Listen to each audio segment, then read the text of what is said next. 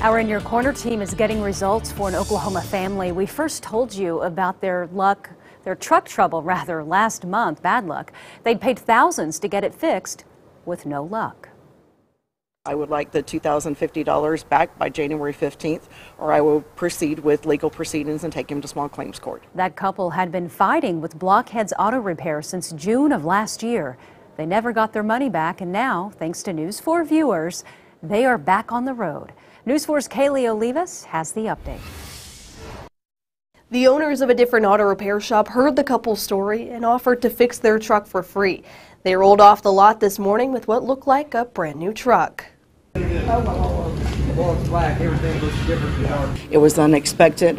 That's not what we wanted, but grateful and thankful that people like Michael and them exist to help somebody out when other people take advantage of people. Tears of joy that were once tears of frustration. For the last 7 months, Mary and Bob Tomko have been struggling, playing cat and mouse with Blockheads Auto Repair. They wrote this check back in June for just over $2,000 to the shop's owner, Travis Harrison. When we last spoke with Harrison, he said he purchased the necessary parts from Ford with that money, but then he knew he was closing up shop, so he sent it all back. The Tomkos out thousands and seemingly out of options. However, Dent Source caught wind of their situation and gave them the gift of a lifetime. And we fixed the vehicle and it looks better than new in my opinion.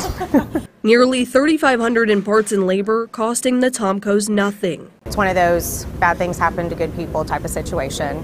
We know that we can help out and we have the ability to, and so we did. Tuesday morning, the Tomkos were able to get their truck back. And a sense of relief. Thank you very much, Michael. Great job. Outstanding. Kaylee Olivas, In Your Corner. So what's next for this couple? They're now tied up in small claims court with Blockheads Auto Repair. As for the parts, Blockheads Auto Repair told us that they purchased through Ford. A representative for Ford says the shop is not affiliated with the company and it doesn't sell parts directly to repair shops.